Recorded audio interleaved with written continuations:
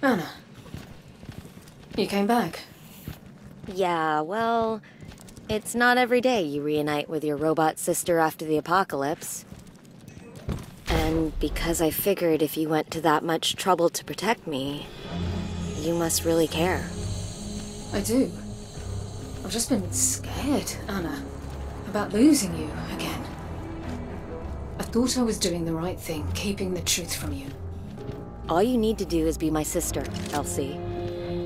Whatever truths we face, no matter how tough, we'll do it together. No better time than the present, then. You brought it?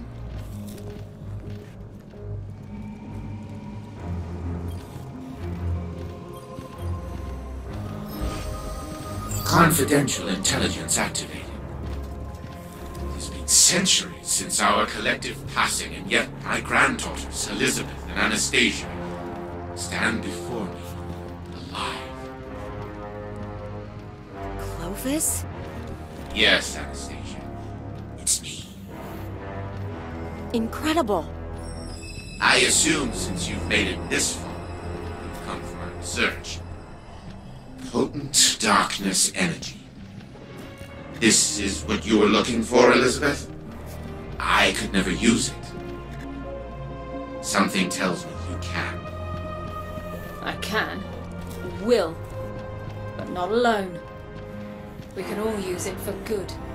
To save humanity. No. What? That's not what it's for at all. It's for research, for legacy, for the Bray name. Why am I not surprised? Don't get holier than thou on me, Elizabeth. Need I remind it was you who volunteered for Project XO? You knew the Bray name was at stake and you fought for it. Like your sisters, your mother, even your father, all ungrateful and weak. You were always a bastard, Clovis. Yet, you stood beside me willingly, even into eternal life. Life I gave you. Well, good thing you did. Because I'm going to use it to help save the universe from evil like you.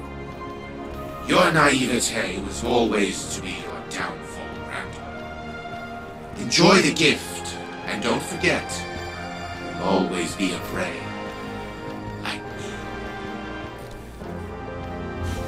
You know, Clovis was always problematic. But he used to have some humanity. Before he let the darkness take it from him. Screw him. He can't control us anymore.